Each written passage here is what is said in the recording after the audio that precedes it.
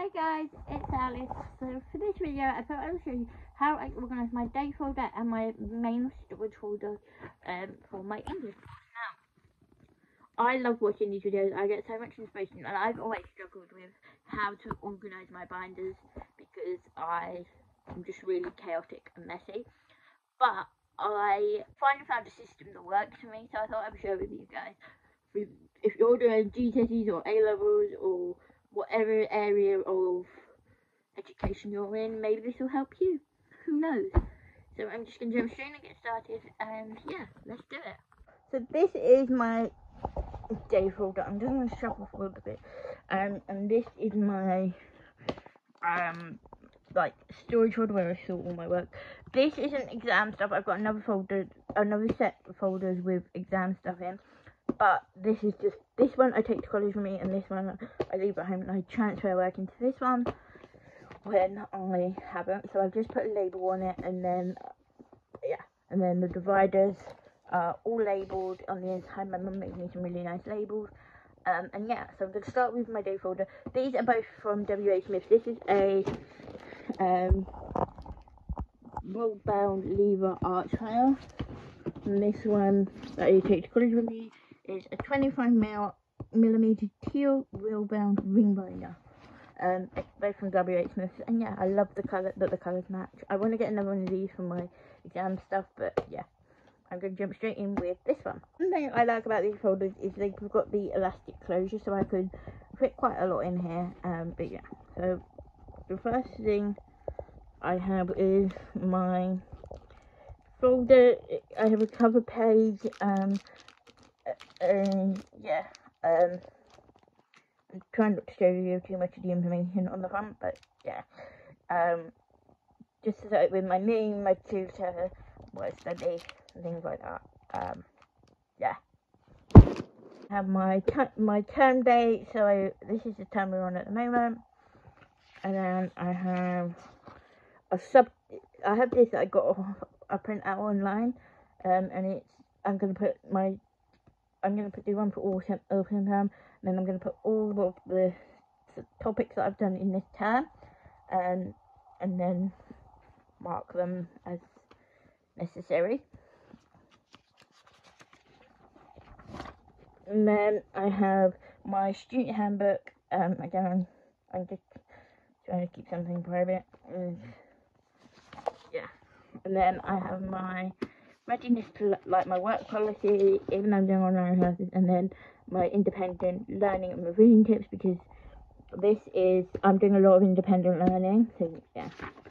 Then I have this section, which is grade boundaries and specification. So I have the at-a-glance specification just in the front, and I always keep that. And then I have the grade boundaries. I don't know if these are still in date, but I've just kept them in here, and highlighted the ones that are relevant to me. And then I found this online, and I just printed it out because I thought it was useful. Then I have any key information. So my assessment objectives, proofreading checklists. I use this every piece of work that I do, pretty much. And then I have notes, and in here it's split in. Oh, hang on, that's what I was going to show you. I have written out all my notes. So this is what I did in week 1, week 2, week 3, week 4, and week 5. And then, obviously, and then I just have a printed copy as well. That's a bit neater. So once I've got this on my Google Docs. So yeah, sorry about that. My phone just stopped recording. So I have a printed copy of all the work. So this is just gonna be for the autumn term, and then I'll do another one for springtime, and then around summertime. Then you can see I've got 2 dividers, one for written notes and one for type notes. So in the first section is all of my written notes, and I use post-it notes to colour code everything. So this is all my week 4 work, and it's got a little tab on it. So this is all the work I've done for week 4, and then this is the work for week 5. I haven't put a tab on this one yet, which I will do. So this is all the work I've done for week 5. And then in this next section is type notes. This is the same thing as in the in the written section, but it's typed up notes. This is what I end up submitting to my teacher for marking. And this is for week 5. Again, we've got post-it note on it, so I know. Then when the next term comes around, I'll change the colour of the post-it note. The next section is handouts. This is all the worksheets that we use. This is for week 4. And then what I will do as well is I will, any worksheets and PowerPoints, I will date the week beginning. So this one was the week beginning the 16th. This is when I printed this out. So this is for week 5, and this is for week 5. And then it goes into the PowerPoint presentations that we use. Again, I date them with the Monday that this is for. So I have this one, and then this one for week 4, and then I have part 1 and part 2 for week 5. This is the presentation we needed for part 1, and this is the presentation we needed for part 2.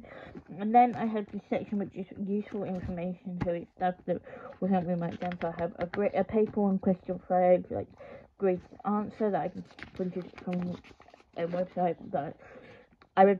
At the CGP website. If you have the English literature textbook, you can print it out. English language, sorry. So this is for that. And then I have a paper 2, question 5. And then I have these sheets. I can't put them in camera, but yeah, they're quite big, so I have to fold them in half. So I have one for exam basics, and it just goes through all of the exam basics. I have one for language and structure, which is something I struggle with. And then I have one for writing. So this is for the writing papers. And then I have a glossary. And then I have this booklet that I put together from booklets that my teacher gave me. And then in the back, I always keep a plastic folder, because if I forget my whole punch, and I've got a folder to put them in. And then I have one for my support, the work, if I do any work with my support teacher, I can slip it in here. Or if I could print out anything from college, or do any work for my adult education coaching thing that my college do. So yeah, these I got from Amazon as well. They came in a huge pack. And in here I've got a glossary, like I wrote up all my flashcards. And I've got my success coaching work in there as well, which I'm going to whole bunch of put in here because it's kind of relevant to my English stuff. So yeah, that is everything that is in this folder, and I'm now going to show you my other folder, which is basically the same as this one, but yeah. This is set up basically the same, but if this is just a Libra one,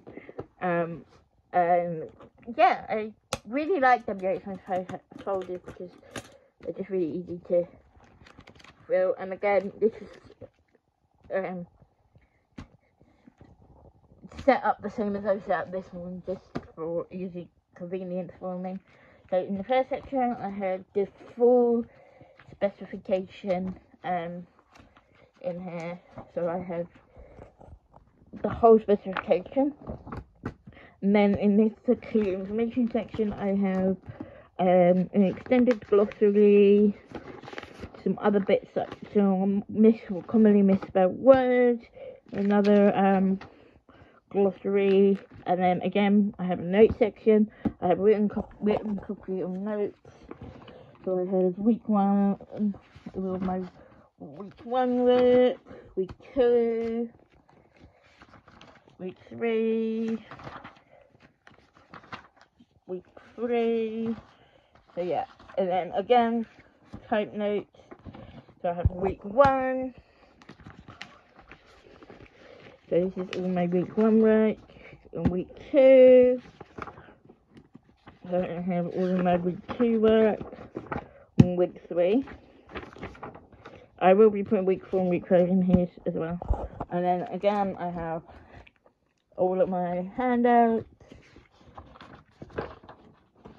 for week 1, week 2,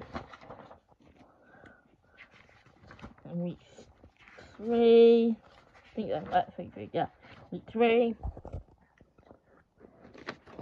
And then PowerPoints for week 1, week 2, and week 3, again all dated. And then in the usual information section I have this sheet that I got given last year and I just kept because it was really useful, some stuff I found online and stuff like that. So again, it's they're very organised, so it's easy for me to transfer stuff out of this folder and pop it in here, and vice versa. So yeah, so I hope you enjoy that video. I don't have the most complex setup or anything. It's just what works for me, what makes my life easier, and yeah. So thank you for watching. I hope you all have a wonderful week, and I will see you soon. Bye.